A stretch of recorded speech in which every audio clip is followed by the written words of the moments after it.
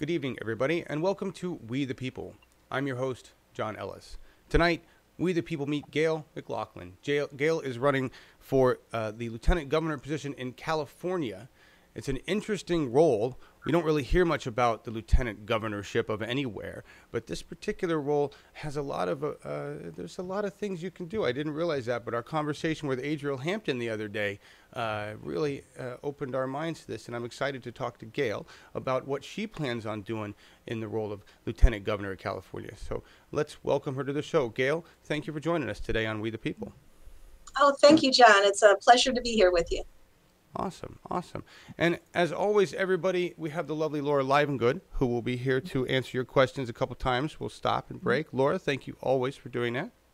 It is my pleasure to be here. And just a reminder, everyone, either tag me or write the word question, one or the other, not both, if you have a question, and we will see what we can get to from Gayle. But do listen to the basic conversation first, because I bet she'll cover a lot of things right off the bat. Thank you. Yes, and we do have a lot of stuff to talk about with Gayle because so I've been having a conversation with Gayle in the green room when we talked earlier today, everybody. And hi, John and Lynn. How you doing? And Louise and Al and Jonathan. Welcome, everybody. Welcome. So Gayle is a burner. Can I say that? Would that qualify? Absolutely. Okay. Absolutely. I am a burner. Gayle's a burner and has a lot to do with the progressive movement. And you've been a mayor. You were a mayor. And before we even talk about the lieutenant governor and why you decided that, tell us about being a mayor. Mm-hmm. Yeah, well, let me start out by saying that I was not only mayor, but I also was the first corporate-free council member in Richmond, and then the first corporate-free mayor. Ran 2 terms as mayor until I termed out, and then ran for council again and served a couple of years until I decided to go on to this race. So I'm working full time on this race now. But it's Richmond is a town that before this alliance that I'm a part of came about. It's called the Richmond Progressive Alliance, and it's an organization in our city that runs corporate free candidates for local office. And before the RPA, the Richmond Progressive Alliance, Richmond was a company town because we have this major oil refinery in our city, the Chevron refinery, and it's been polluting our community for 100 years. And previous to the RPA, all the council members were either purchased by Chevron, or they were intimidated by the oil giant, or they were just basically not wanting to make any waves with this big refinery. And we had a lot of poverty, a lot of crime, a lot of health problems, and things weren't getting any better. So we were a bunch of activists in the city. We came together based on our progressive values, and we said, enough is enough. We're going to become the leaders we're waiting for so that we could be sitting at the dais and making the decisions on behalf of the people.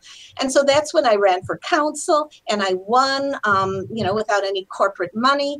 And then I decided to run for mayor, won that race, and was reelected, all without any corporate money. And, I wasn't the only one.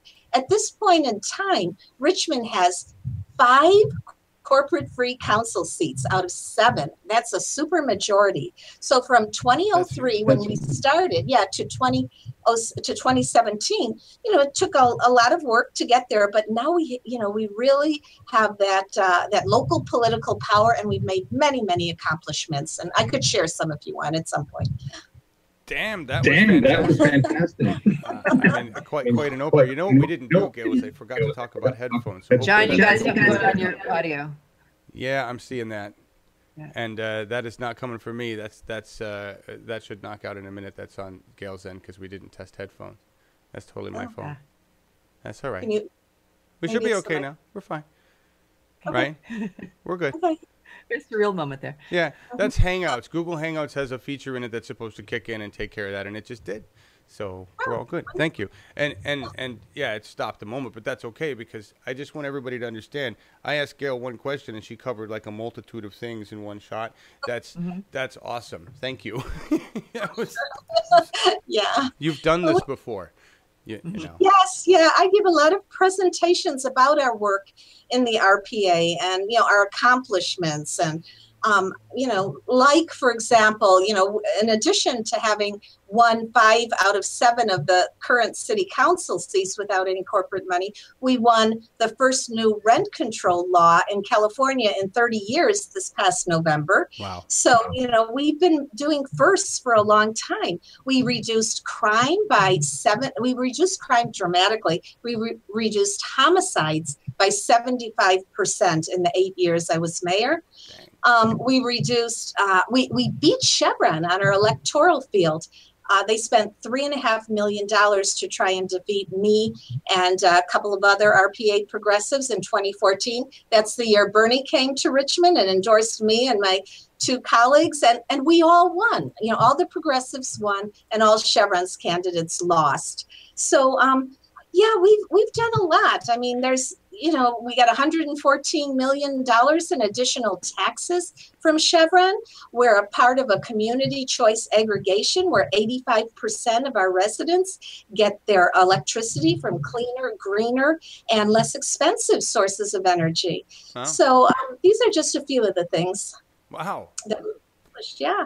Well, congratulations. That's a lot. And I just want to show everybody, we were looking at I don't know if you saw the slide when I ran it through. Is this the back? Is this the town?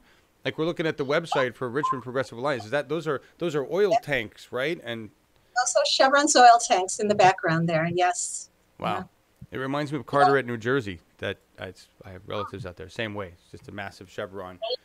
Major oil refineries, the most productive in California, multi-billion-dollar operation. So we think Chevron should be paying more in their taxes, but it was a big victory for us to get that $114 million in additional taxes. And it took community pressure. It took those of us who were clear of our corporate free status and clear of standing for the people, who were sitting at the dais. I was mayor at the time. It was clear that we and the community were united in really putting pressure on this oil giant to come to the table and negotiate this tax settlement. So, that's what it takes. It takes community and elected officials who put people first and separate themselves from the corporations to really make the policies that are needed. We see too many of the opposite, but right. In Richmond, we've shown a really a good model, and we hope others,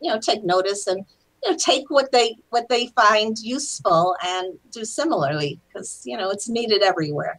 Well, and I had no idea that you had made that much progress against Chevron in California, which is crazy, right? Mm-hmm. And we could talk. Absolutely. I want to.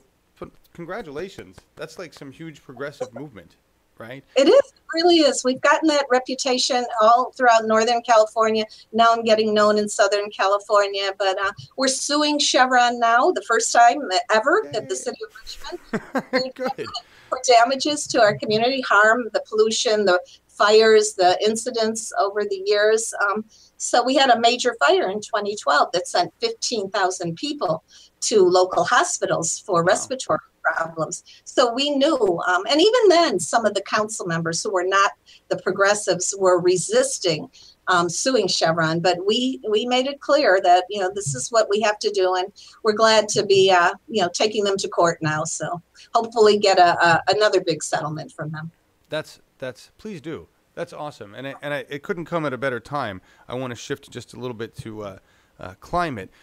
But before I do, are you seeing this? Laura Livengood, I know you want to come in with a question. I see you raise your hand. We're going to come in with that question because I just want to hit what Jim Lockett said here. We were talking about you and that you were a teacher and that, you kind of had this nice, when we talked earlier, you had this great teacher kind of, I could sense it, right? Teacher kind of attitude, kind of calm. Yeah.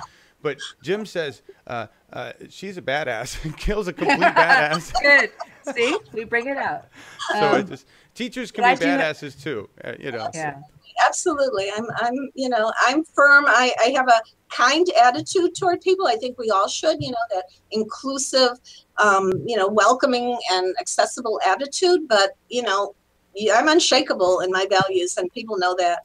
That's excellent. Thank you so much for that, Laura Livengood. What do we have?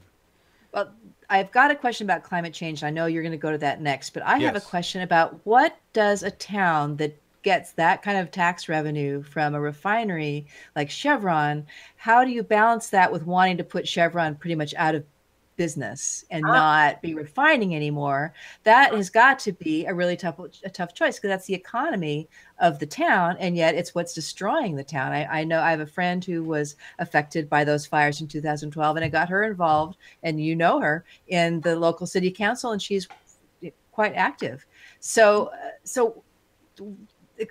just maybe speak to that, the dichotomy that you find yourself there. Yeah, well, first of all, Chevron is here in our city. It is not going away anytime soon. We want it to, we want to shift away from fossil fuels, and we say that over and over again, and we expect them to run a clean, safe refinery in the meantime. And they've gotten many fines because of that fire, and they have to replace equipment, $20 million worth of equipment they have to replace.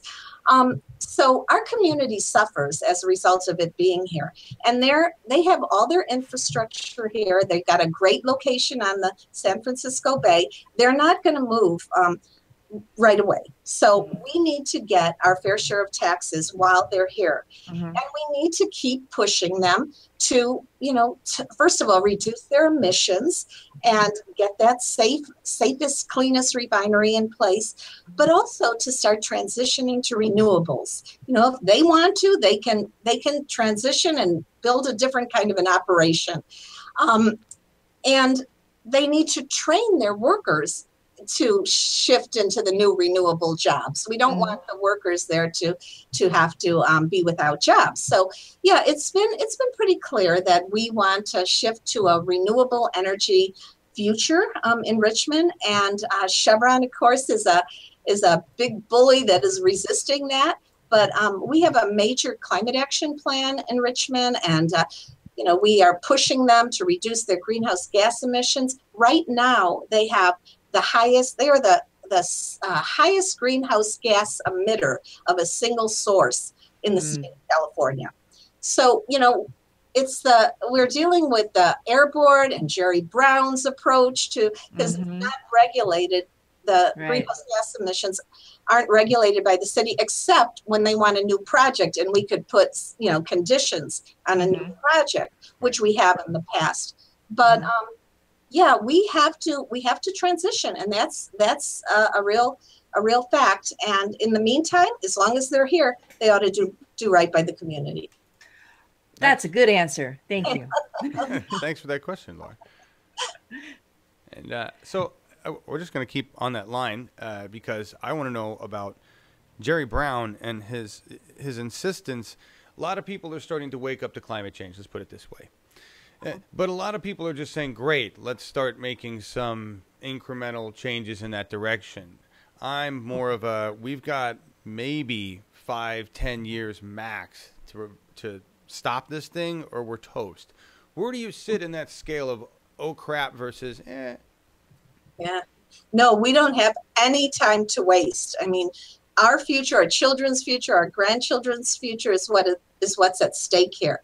And I think Jerry Brown isn't doing right in many ways. He's not come out against fracking. I mean, my understanding is he's okay with it. And that, of course, totally destroys our water, and it adds to the increase in earthquakes. So we know that fracking is something that just has to stop. We also know that Jerry Brown has put a new law into place called, it's a renewed law, the cap and trade bill, which is really just allowing these refineries to trade pollution credits. They could do some, planting of trees somewhere else in the world and continue to pollute in the cities where the refineries exist. Right. And Jerry Brown renewed that program. And not only did he renew it, but he made it worse by taking the power away from reducing emissions from the regional air boards. And we have made a lot of progress with the air boards in terms of capping their emissions and then, with goals of going down further. So he hasn't been a help at all. And we need to do two things. We need to move as swiftly as possible to overcome climate change. And we also have to protect the communities that are living around refineries that are on the fence line in the meantime. So, it's breathing in these toxins day in and day out, especially for people with, vulnerabilities, asthma, elderly, children. Richmond has among the highest rates of asthma in the state. Wow. So we're wanting, both aspects. We're wanting healthier situation now in our city with this big refinery, and we want to shift to renewables ASAP. Excellent. That's good to know. And I mean, it's pretty frightening when you see where we sit. I mean, look at where the climate is right now. What's going on with multiple hurricanes, and we don't know what's going to happen. It looks like Puerto Rico is going to get destroyed again. They're not even recovering from the last hurricane, right? This takes a massive toll on all of us. It just. You're in California. California is like Hollywood and a big center for media. Where, when, how can the state? I'm all about states' rights at this point, because as I learned about government, Bernie brought me into government in 2015 when I woke up, right? And you've obviously been going for a lot longer, so thank you for being awake. But how do we hold mainstream media? How do we hold media accountable at a state level? We can't change the federal laws. What do we do at a state level? So for mainstream media? Yeah, because they're not talking about the climate narrative. They continue to bring in deniers, right? Right. Well, I think, first of all, I'm not sure how we hold mainstream media accountable, except to have people get on mainstream media and speak the truth. As a candidate for lieutenant governor, it gives you an opportunity to have a larger stage, to have a louder megaphone, and to get on some of these mainstream media stations, as I was on as mayor. I was actually on many national stations, and of course local, regional, and statewide media. But I think what we have to do is also have more alternative media, like what you're doing here. And we have KPFA in the Richmond Berkeley area. We really need to expand upon that, and I think people so much appreciate having these alternative medias, because they get so sick of hearing the lies, the distortions, the omissions, and the repetition of the same platitudes that aren't really giving any real meat to anything. So we have to do more, we have to get on the mainstream, and we have to do more alternative. Wonderful. Agreed. I would hope that at a state level, I would wonder if at a state level you could enact something like the fairness doctrine and force media to cover things in a more balanced fashion. I don't know if that's possible, but that would be nice, I think. Absolutely. Well, I will definitely champion that. The lieutenant governor gives me if I win that seat, and even as a candidate, I have the opportunity to champion many, many issues, and I have many that I already have. But as I go to present and talk about, the various things I'm talking about, which is mainly encouraging people to organize in their communities, in their regions, like the RPA did. But I'm also raising up the statewide issues and asking people what their issues are and what they feel is important. And, when you just raise this issue, it gives me an opportunity to expand on the issues that I'm raising. So it's an interactive thing that I believe representatives and candidates who want to be representatives should do with the community and with the constituents. Nice. You almost sound like you actually want to represent the people. It's really strange. Absolutely. There's no other reason to run, as far as I'm concerned.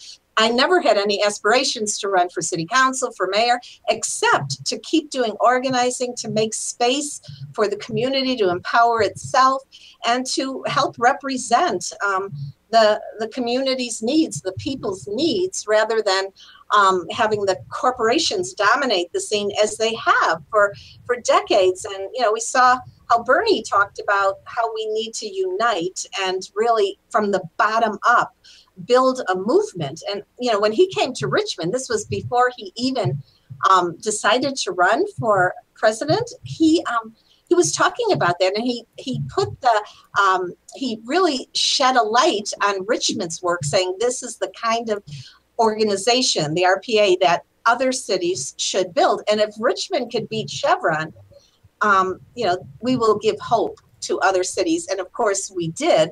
That was the year Chevron spent $3.5 million to try and defeat us. So it's kind of this organizing effort is what I'm continuing to do. It's why I got into office. It's why I continued in office. And it's why I'm putting forward this statewide effort. It's all about building that movement, continuing the momentum that Bernie always talked about. That's incredible, because it sounds to me like you've been massively successful at it already. And now with the Bernie movement, just kind of riding that wave, I wish you great success. We're going to talk about what the lieutenant governor does, because nobody really knows, in a minute, and why it's a great position to be in. But first, Laura Livengood, I think, has a question, right, Laura? Yes, I got a couple before you get too far away. We're talking about the lawsuit. Jingy wants to know if your legal team is exploring the litigation as an ADA case. People who've been disabled by byproducts of a chemical release gives your case a lot of weight, I think, is what he means. Yeah, well, absolutely. People that were disabled were really outraged. All our community was outraged. I mean, BART, our public transit, stopped running into Richmond. AC Transit, our buses stopped running. People could not get home to Richmond from where they were working, and people who worked in Richmond couldn't get out of Richmond. And a lot of those people were disabled people. And, you know, it was really a horrendous, traumatic experience. So yes, we're raising that issue. We have a wonderful legal team, and we're raising the issue of how it harmed and how it presents a real horror for us all, that we have this risk. You know, the sirens go off in Richmond once a week to test. It's a test siren. And I know, Laura, you live in Richmond, so I don't live in Richmond. I live in Santa Cruz, but I'm very familiar. I'm very familiar with the Richmond area, though. Okay, so the siren goes off as a test. So we're reminded every Wednesday of the terrible situation that could happen and that has happened in the past. So with the lawsuit, we hope to the main reason is to assure that this kind of situation that happened in 2012 never happens again. Yeah. But we also think we deserve compensation. So, but are you using the ADA defense in the litigation, though? Are you bringing that up? I know our lawyers have talked about the most vulnerable aspects of our community are presented with the greatest challenge when these terrible incidents occur. Right. So I can, in terms of utilizing the ADA issue as kind of a focal point, I would say it's part of it. There's many parts to this lawsuit in terms of what we're raising. He mentioned that there's an act or something that passed in 2008 that made that a lot stronger. So maybe I'll have him pursue that with you, like on social media or something like that. That's a question. Please, the other one was Jim Lockett had a question. Will Gayle fight to keep the fuel tax off of electric vehicles? Well, California wants to put a mileage tax instead of a fuel tax, I think is his point. Absolutely. I mean, I definitely think that people should be rewarded rather than penalized for moving to electric vehicles. And of course, we want those electric vehicles to go down in price so the average person can afford it. And we need those electric plug-in stations, those stations charging all over the state, all over the country. But we don't have nearly enough right now. So yes, I really don't think people should be penalized for getting electric cars. I don't think so. Oh, I just want to give a shout out to our viewer, Zechariah Wilburn, who is listening to the show and driving past Richmond, past the refineries. And so shout out to Zechariah. And he says, and his windows are rolled up. Okay. As they always are when he goes to Richmond. That's right. That's right. Yeah, we know that there's a lot more work to do. We have gotten a lot of controls in terms of flaring. Flaring is this kind of situation they're only supposed to do in emergencies, but in the past, Chevron has flared frequently to get rid of certain toxins, and that makes it even more harmful. So we put some strong, the Air Board has put some strong regulations on that. So, we've come a ways, but we have a lot further to go. Yeah. Awesome. Any other questions, Laura? Well, this might be something that you're going to bring up later, but I know that immigration is an enormous issue in California, and if that's not something that you were going to talk about, I might suggest that people are interested to hear about that. Oh no, we're definitely going to talk about immigration. We can move into that right now. That's fine by me. Thank you for the good questions, everybody. Appreciate it. Yeah, I'm happy to talk about that. Richmond is a sanctuary city. We have 40% of our residents are Latinos, 27% are African American, 16% are Asian American, the rest are white, or there's some Native Americans, some Pacific Islanders. But you can see we're a majority people of color community. Mm-hmm. We're a population of 110,000. So with our 40% Latinos, and of course there's other nationalities as well that are immigrants. It's 1 out of 3 of Richmond residents are immigrants that were foreign born. Some of them may be citizens at this point, but there are a lot of residents that are not. So we have worked very hard to protect our immigrant community. We are a sanctuary city that we reinforced throughout all the years I was mayor. We did have some ICE raids in early 2007, the first year I was mayor. In fact, I think it was the first week, certainly the first month that I was mayor, ICE came in and they were doing raids all across the country, but they did some in Richmond.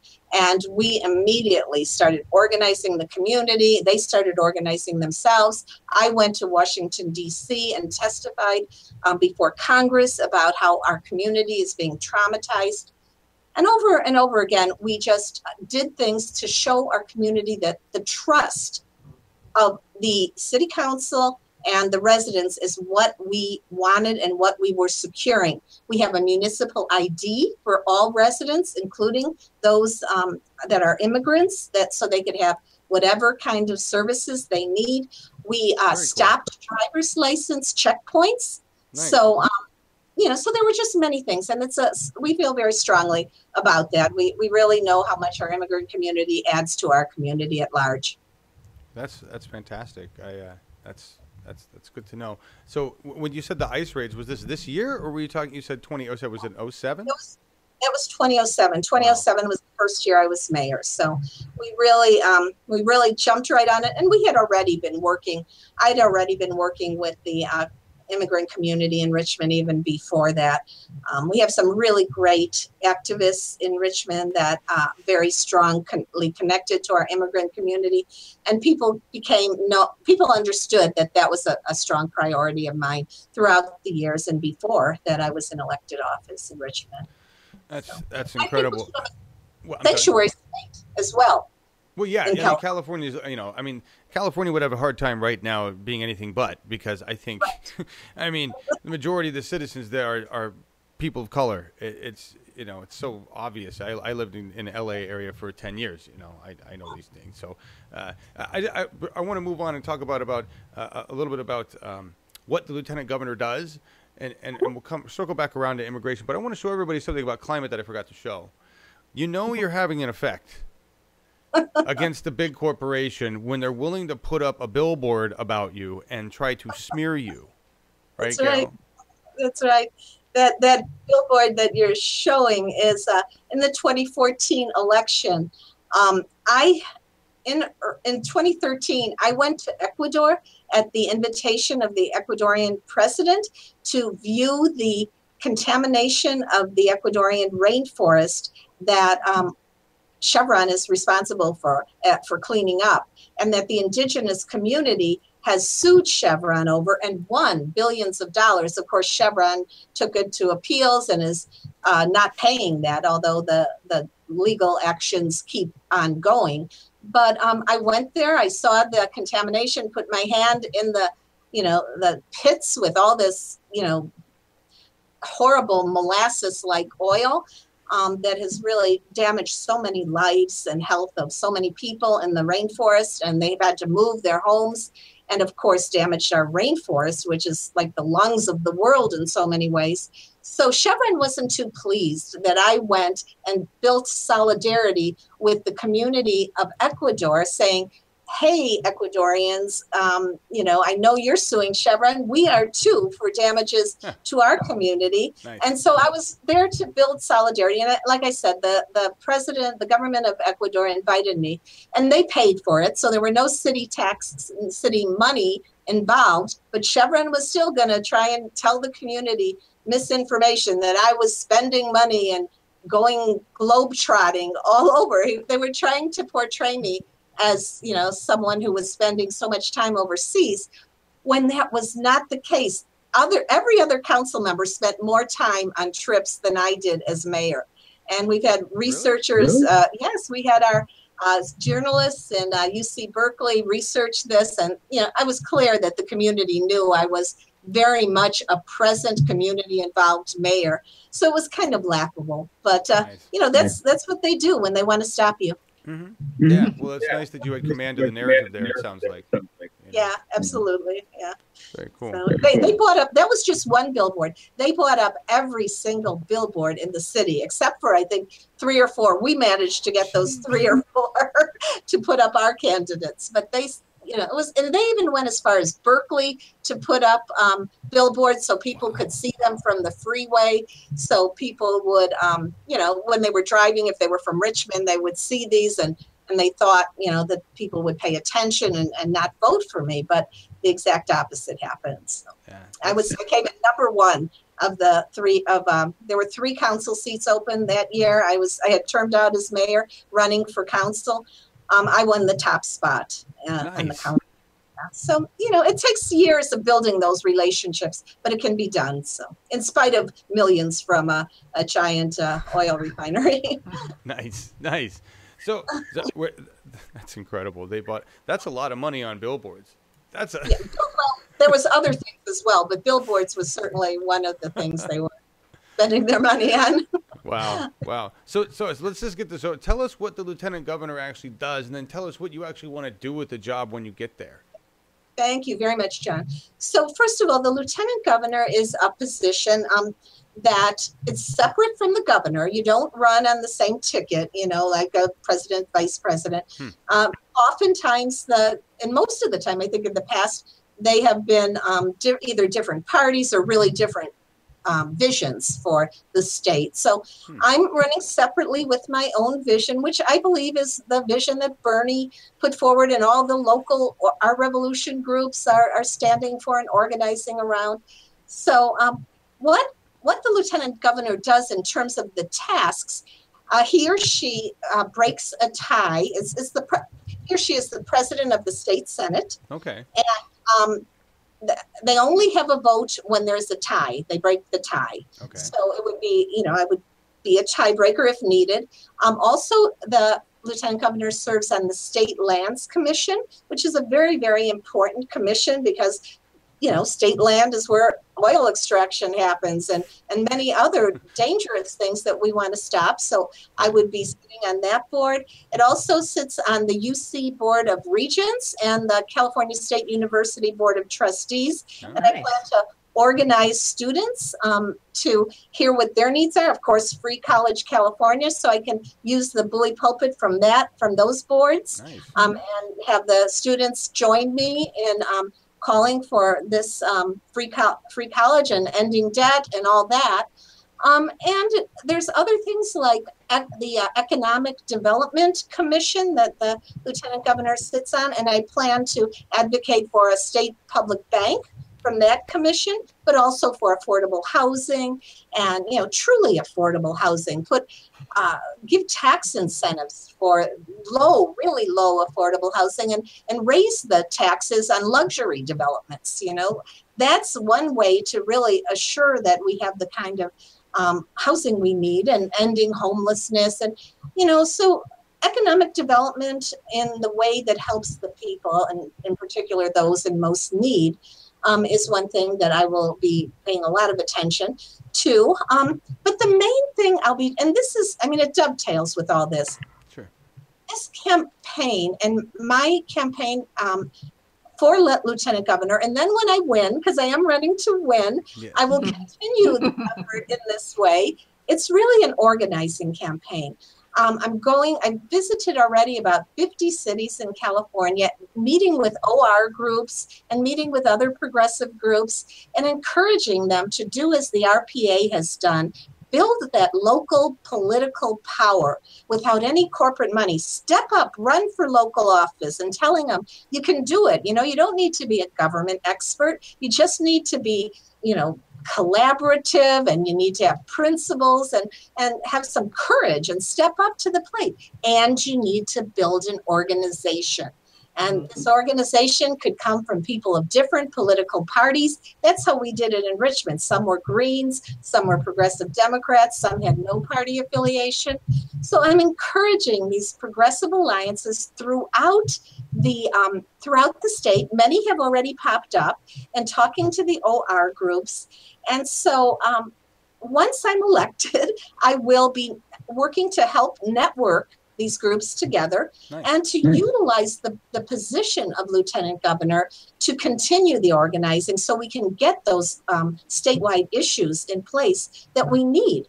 Like, let me just add here, we need, I mentioned single payer Medicare for all. Yeah. We have a statewide issue, a statewide bill that was just shelved by a corporate funded elected official. That's what happens when you have corporate funded elected officials in office. They say one thing, and then when the bill comes before them, they shelve it. Yeah. So I'm also, as mentioned, Free College California, banning fracking. And then some of the ways we get the money are by reforming Prop 13, which is a way that in California, it's supposed to be used to help seniors and working people keep their property taxes low. But corporations have really, taken advantage of it. So we have to close the corporate loophole and get corporations to pay more taxes. We need a progressive millionaires tax. We need an extraction tax. As long as we have extraction, and I don't want any more, but we should be getting some money because California is the only major oil producing state with no extraction tax. And we could get money for this and then each year raise the tax to get them out of the operating of extraction and definitely ban new extraction. And then use that tax money to promote renewables throughout the state. We could solarize the whole state, give rebates to every homeowner to solarize their rooftops and put our people to work. So those are just a few of the things that I'm promoting. And if we have that network of progressive organizations, we'll have the people power to put the pressure on the legislature to do the right thing and get them implemented. Wow. So Fantastic. that's what I could make of the lieutenant's governor position. I could make it an organizing campaign, organizing position, and work side by side with the community, as I did in Richmond. It's a model that works. We got so much of a transformation to happen in Richmond because of our working together. And I think we can do the same on a statewide level. That's awesome. That's awesome. We will get to Laura Livengood's question in a second, but I want to show everybody something because you mentioned, and the echo will go, our revolution. And we both talked a little about our revolution earlier, and I just want everybody to see this. Gayle is sponsored by or endorsed by at least 12 on this page. She says there are more in the works. Our Revolution individual groups, including Mountain View, that'd be NorCal for Our Revolution. That's pretty huge. And you've also got an endorsement by somebody in Vermont, right? Yeah. Well, first of all, you're right about 12 and more coming ORs, including San Francisco, Mountain View, Long Beach, so many others. And you mentioned the lieutenant governor that I was endorsed by, and you mentioned a Vermont endorsement that I received. And that's from the lieutenant governor of Vermont. His name is David Zuckerman. He's a longtime Bernie supporter, worked on Bernie's first campaigns or his early campaigns before he became a senator. And he ran as an independent this past November for lieutenant governor. He had been in the Assembly and the Senate before. Wonderful person. He came to Richmond recently and did a workshop with me at actually it was an international conference held in Richmond called Soil Not Oil. And David, was very articulate, very supportive of our work in Richmond, did a fundraiser with me for my campaign the next day and endorsed me, and I'm just very honored to have his support. Bernie called him the most progressive lieutenant governor in the country. Ooh. And I hope to be working right with him as the second independent lieutenant governor in the country when I'm elected. So I'm very pleased to have met him. Thank you. That's awesome. That's really, if he's got Bernie's endorsement, that's phenomenal. And I expect you will at some point down the road as well, but Yes, I very much hope to. I've been, like I said, getting all these local OR endorsements and already have my application in with the national OR. And yes. Bernie is, right in touch with all these groups. Well, and I just want to tell everybody, and we've had this conversation before, and then Laura Livengood, you're next, but I've had conversations too with the local groups and the nationals, and they all say the same thing. If you want to get an endorsement at the national level, you rack up the local endorsements, and when they see that enough local groups are like, yep, this is who we want, then that's how it works, right? That's how it should work too. Yeah, yes. I think that's well organized. I mean, that was a great structure that was put in place by the OR folks who got it going, and by Bernie, whose vision launched it. Exactly. Yes. All hail Bernie.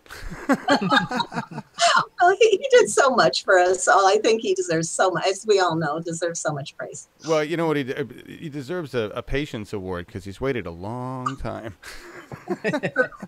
This is true. He's got a lot of patience. Yes. All right, Laura Livengood, what do we have? Well, I was going back to that amazing list of what your job will entail, and it sounds amazing. And is that what Gavin Newsom is doing now? Does he have a similar list, or does he have a different agenda? I don't see and everyone I talk to doesn't see him doing a whole lot with the position. He sits on these boards. I actually testified before the State Lands Commission recently on behalf of the community of San Pedro in California, who has these huge, dangerous LPG tanks right near residential. And of course, Gavin Newsom sits on the State Lands Commission. So I was testifying before him and telling him, you got to move those tanks. It's not right. If those tanks explode, you're going to have a huge disaster. I mean, even worse than the Richmond fire. And so I brought my experience forward from the Richmond fire experience. And so, they listened. I don't know what they're going to do there, but the community is putting a whole lot of pressure. And I was glad to be a part of that. And I'm hoping they move in the right direction here and don't renew that contract. But I would be the one helping do the organizing and standing with the community. You'd be all over that, in other words, right? Really would, yeah. And so and the community members and groups that I've been talking to up and down California are not seeing him as anywhere near the kind of It's a stepping stone for him, right? He's got higher aspirations. Absolutely. It's a stepping stone, and he is running for governor. And so there isn't a support for him among the progressive groups I've been talking to. All the OR groups are having many concerns about him. So I don't think he's made use of that position at all. I think he's given a few words here and there, and then he's basically sat on the sidelines. There is another role that the lieutenant governor has. The lieutenant governor is acting governor when the governor is out of town. So there is that role. And they say, you can undo bills or put in new bills. While you were away, So I don't know, but yeah. So anyway, that's, and of course, if something happens to the governor, the lieutenant governor would take over as governor at that point. So I'm prepared for the kind of work that I want to put into this, and I don't think others have done so in the past. Time for a change, and time for a woman in that office too. Yeah. We've never had a woman lieutenant governor, nor a corporate free one. So, you know, Excellent. stepping out here. Nice. Any other questions, Laura? I'm good. Well, the other thing we talked about before, and I don't, and forgive me if it was mentioned because I've been looking at chat, that you are running NPP. You are not running as a Green Dem or Dem. Right. I used to be a Green Party member. I was a Green Party member the whole time I was mayor, and you know, up until early last year, when I decided to switch from Green Party to NPP, no party preference, because in California, of course, NPPs, people registered NPP, can vote for a Democrat for president in the primary. And I wanted to vote for Bernie. So I changed my registration to NPP. And then I decided to stay NPP. I still hold those green values close to my heart. All those social justice and environmental justice and ecological wisdom and all those things that we need to all hold. And I know many progressive Democrats hold them as well. But I decided to stay NPP because it's the top 2 vote getters in California in the primary. So it doesn't matter which party, or if you have no party, it's just if you make the top 2 votes that you go on to the general election. So in some ways it's nonpartisan, the statewide races. So only the presidential race in Californians have to vote the party in presidential races unless they're NPP, and then they could get a shared ballot with the Democrats and other parties. But I think I can enhance my relationships. I already have wonderful relationships with Greens and Peace and Freedom members and progressive Democrats and those with no party affiliation. And I just want to deepen those relationships.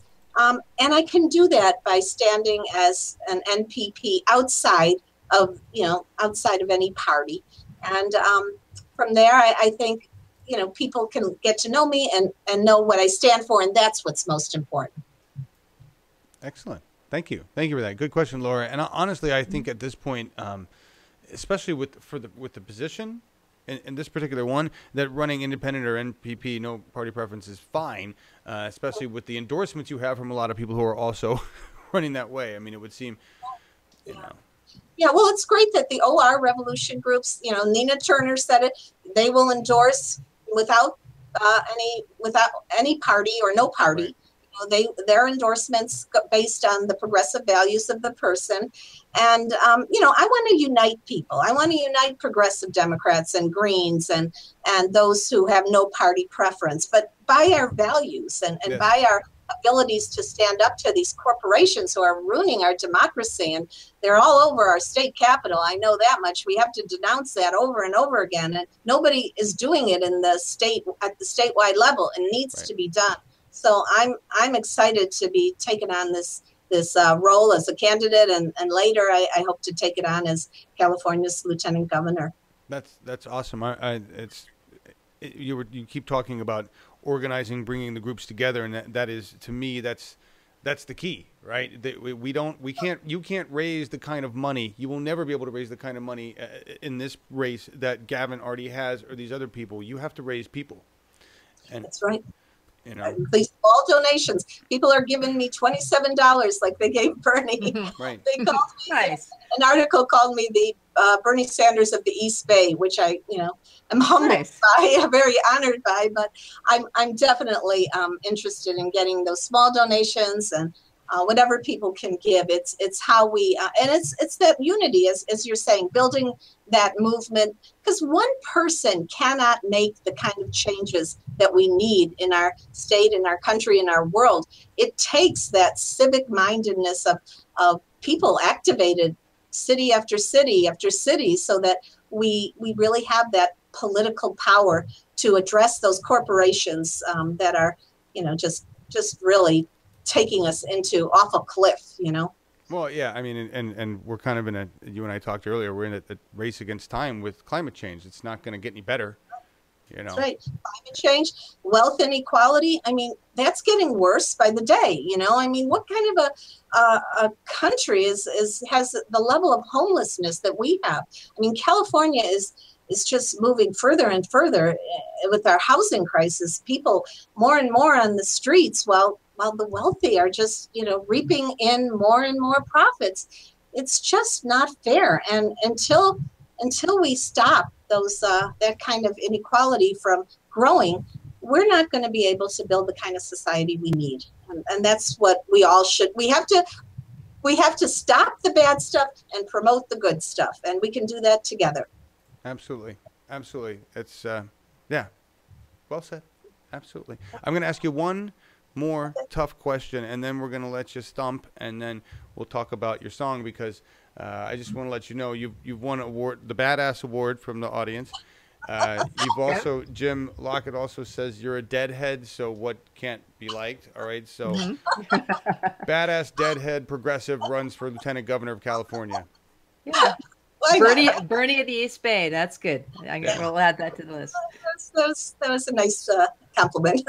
Nice. So we're going to take care of this in 3 minutes. You don't have to go deep into it. It's just close to my mind right now because of what we're seeing in St. Louis, right?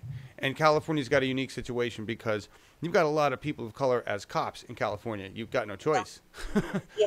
I mean, you're a sanctuary city because I think your cops would revolt if you weren't, a sanctuary state. So how do we de-escalate the police? Because it seems right now, from my view, that they're just wholly out of control, and they're allowed to be out of control because our justice system doesn't prosecute them. How do we fix that at a state level? Absolutely, we have to do something to. First of all, the police Bill of Rights has to be changed and overturned, or they should be held far more accountable. In Richmond, we have a police commission. It used to be called the Police Commission. We now call it the Citizens Police Review Oversight Commission. And we have not had a police shooting that. I don't think we've had any police shooting in a decade, but we did have one in 2014. And, when that happened, we immediately changed. Well, not immediately. We had to fight for it. The police commission ordinance to make it stronger. So now it's one of the strongest in the country. Anytime there is a shooting that ends in death or serious bodily injury, an immediate investigation of this commission is begun. It doesn't have to wait for any paperwork or whatever. The family doesn't have to file anything. It just automatically happens. So that's a step that will hold them more accountable.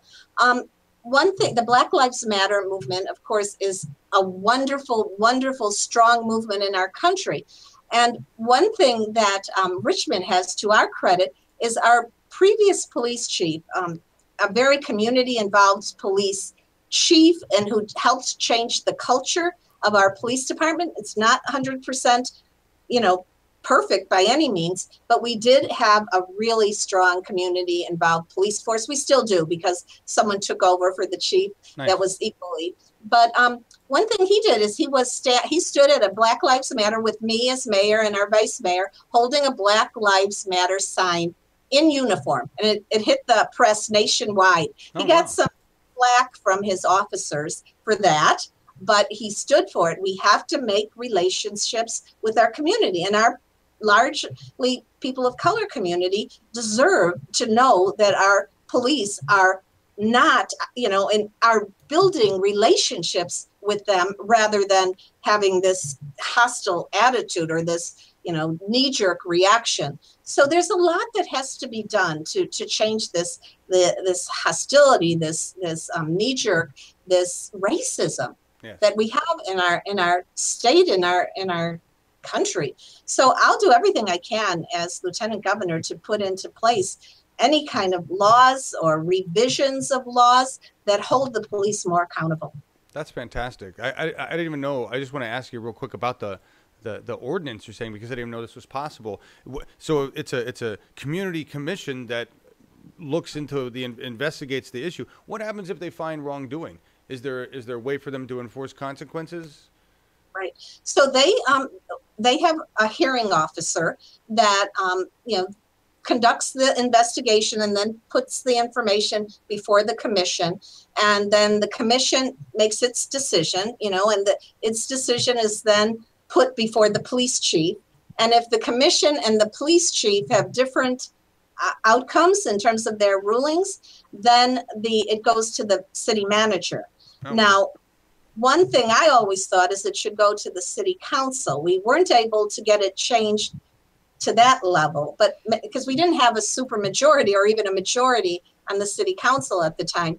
But I believe that, now we have a super majority, and if the final decision rests with the council and you have a true progressive council, then you can be assured of a better outcome. So that may be something that gets changed in the future. So that's incredible. Yeah. Everybody in the audience, we talk about this all the time.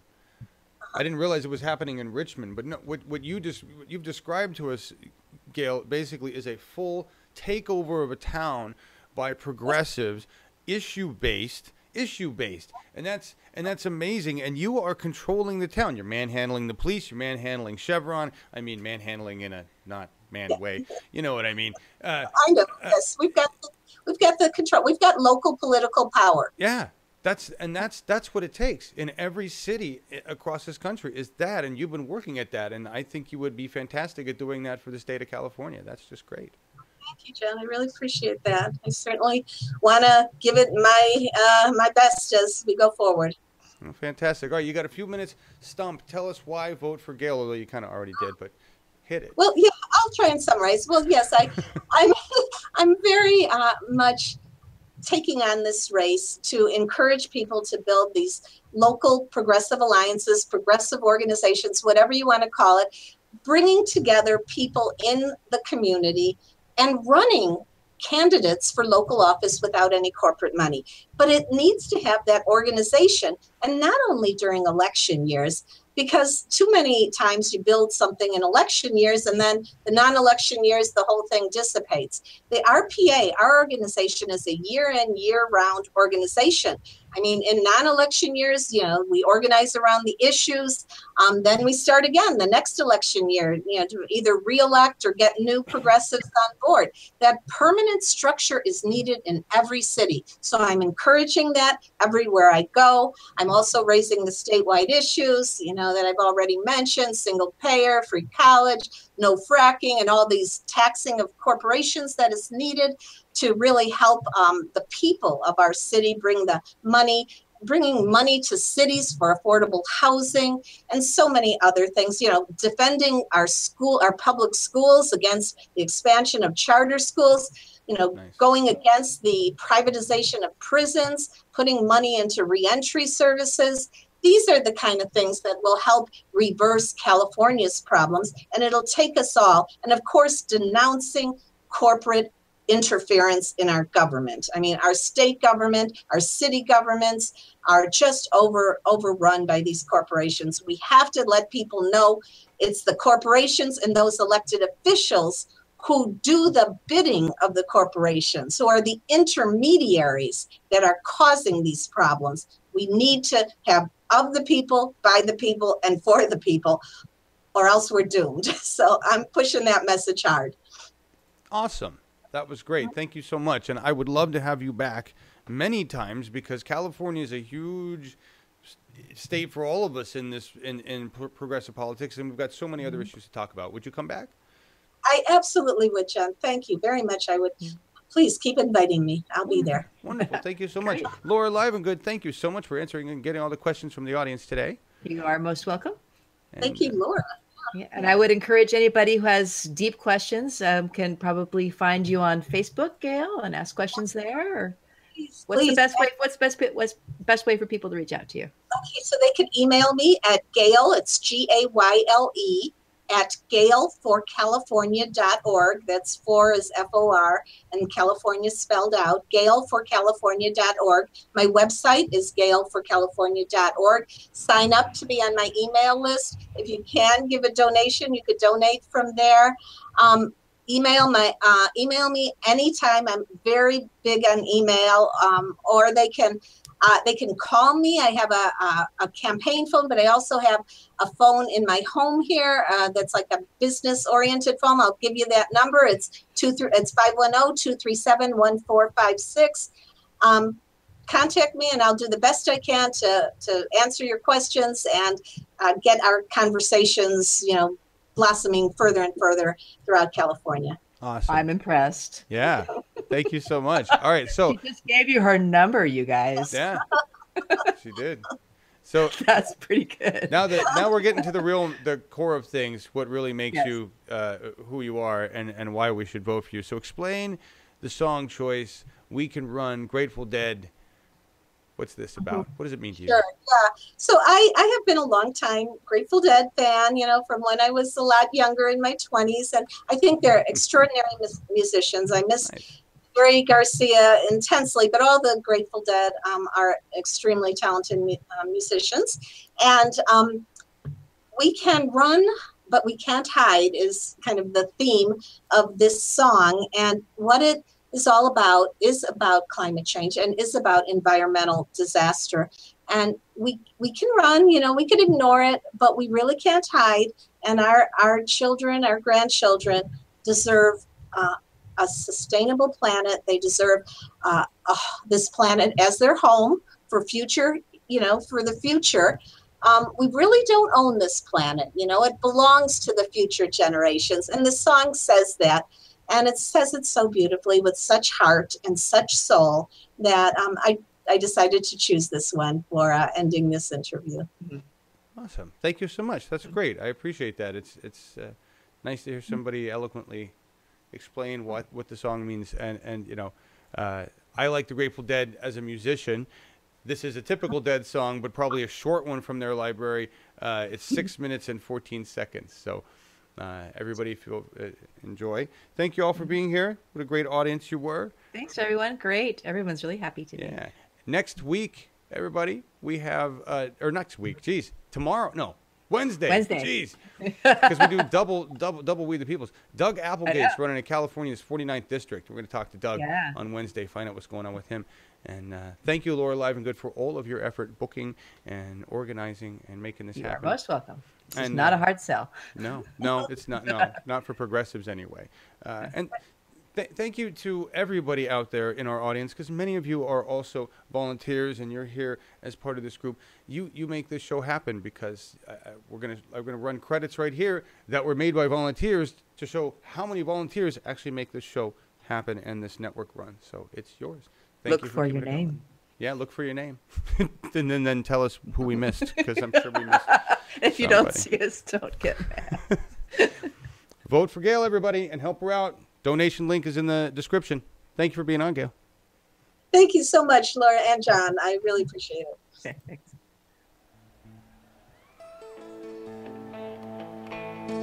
And this is live, Hampton, Virginia, 1989.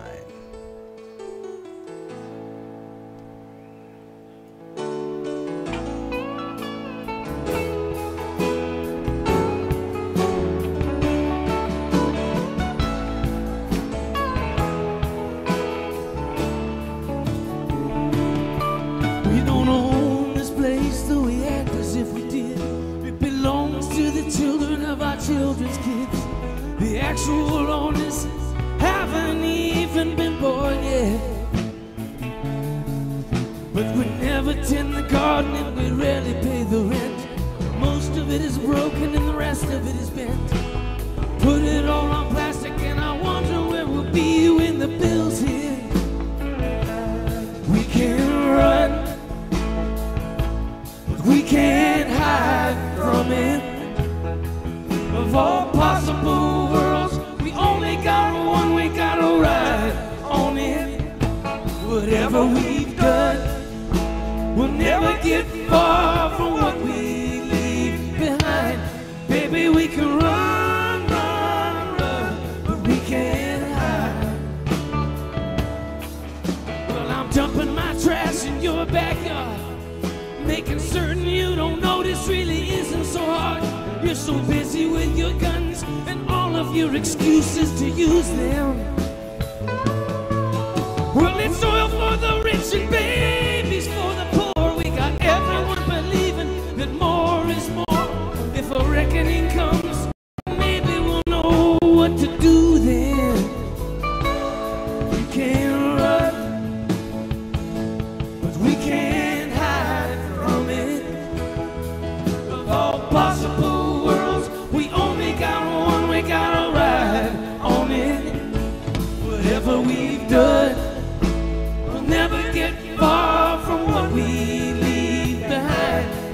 Baby, we can run, run, run, but we can't hide.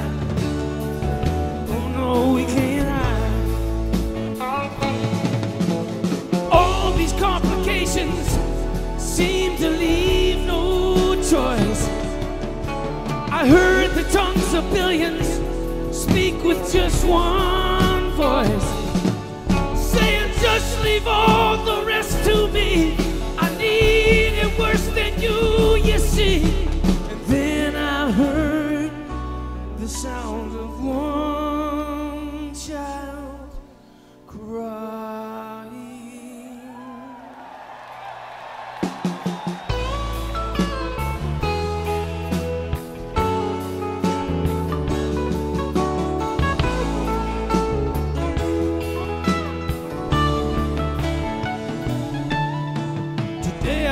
Walking in the amber wind, there's a hole in the sky where the light pours in. I remember the days when I wasn't afraid of the sunshine, but now it beats down on the asphalt land like a hammering blow from God's left hand. What little still grows cringes in the shade till the nighttime. But we can't run, we can't hide from it. Of all possible worlds, we only got one, we gotta ride on it. Whatever we've done, we'll never get far from what we leave behind. Baby, we can run, run, run, but we can't hide. Oh no, we can't hide. We can't run, we can run, but we can't hide from it. But we can't hide from it. Of all possible worlds, we only got one. We only got one. We gotta ride. We gotta ride on. Whatever we've done, whatever we've done, we'll never get far. We'll never get far. Run, run, run. Baby, we can't hide. But we can't hide. We can't hide. We can't hide.